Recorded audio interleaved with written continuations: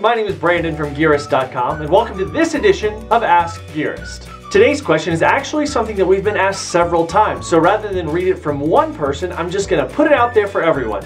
And that is, what do you do with your old running shoes? Now initially, this question came from someone who had just recently transitioned from a more traditionally dropped shoe to a lower drop shoe. That's a difference in height from the heel to the forefoot. He was wondering, what do you do with these shoes? Can you go back and forth between the two? Is it bad for your body? That kind of thing. So first, let's address that part of the question. Now here at Gearist, we go all over the gamut. I run in shoes regularly that are about 10 millimeters on down to 0 millimeters, sometimes up to 12, though I prefer not to get up that high. A lot of natural running purists might say that this is not necessarily really great for your body, but I actually think it's really good for your body to be able to adapt to those things and be more flexible with what you're wearing. Of course, not everyone has the volume of shoes that we have here at Gearist. Myself, I generally speaking have around 10 to 12 pairs of running shoes in rotation at any given time and trying to get those to where they need to be mileage-wise for testing purposes.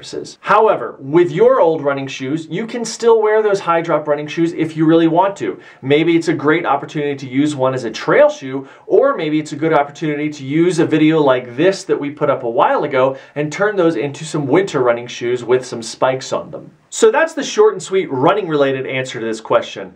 But now there are a lot of other ways that you can take care of those old shoes and figure out new things to do with them. Now, of course, a lot of this depends on the condition in which your shoes are. Now, maybe you don't want to run in them anymore. They're just kind of blown out and worn out. In that case, maybe it's time to really use those to be your lawn mowing shoes, and that's totally fine. If they're in really pretty good condition, maybe it's a good chance to see if somebody on Craigslist or eBay would like to have them. Now, especially if there's something that's kind of vintagey that you might, not be able to find in stores anymore, some people really like to find those things. Now, a program that you might not be aware of, but that's really, really cool is Nike's Reuse a Shoe program. Now, in this program, what they do is they take old running shoes, not just Nike's, into their facility, they grind them up and they turn them into running tracks and playground bases.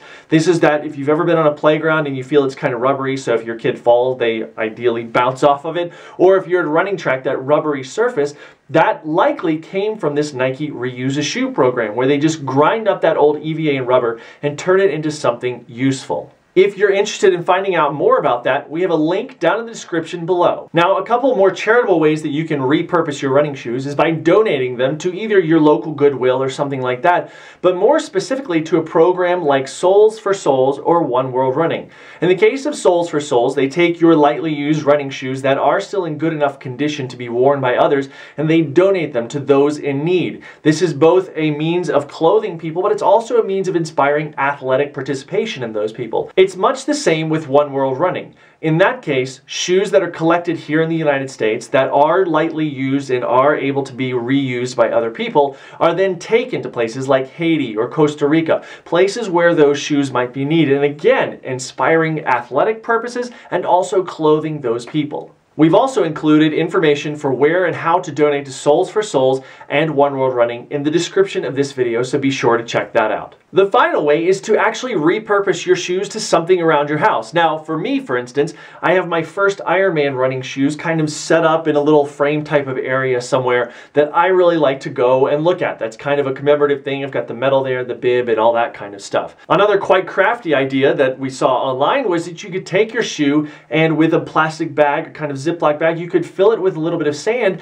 and turn it into a kind of cool looking doorstop. Now, my wife would have none of that, trust me, but if you like that look, or maybe it's something that you want in the garage to prop open a back door or something like this, it's a really good way to kind of commemorate this shoe. This is a shoe that you ran in. It's a shoe that you spent a lot of time in. Let's just see if we can repurpose it in that direction. Also, you could use it as a water shoe if you like to go tubing or something like that. This is a great way to use it. Now, our question for you today is the obvious. What do you do with your shoes when you're done using them, or if you've transitioned onto another type of shoe? Do you keep running in it? Do you rotate it out? Do you donate it? What do you do? Please let us know in the comment section down below. Thank you guys so much for joining us on this episode of Ask Gearist. If you've got a question for us, we'd love to hear it. Please leave it down below in the comment section or send it to info@gearist.com. As always, please follow us on all our social media, which you can see right over here: Instagram, Facebook, Twitter, there. My personal Strava up there at the top. And most importantly, definitely subscribe to this YouTube channel by clicking that YouTube button right over there, and you're automatically subscribed. That way you can get the latest and the greatest updates of reviews, news. We've got some lists coming out, all that kind of things. Don't forget promotions as well. Also, please visit Gearist.com where all of our news and reviews lives. And if you've got any questions at all, please feel free to reach out to us on social media right there, those guys over there, or info@Gearist.com. Thank you guys so much for spending a few minutes with us today, and we'll see you next time.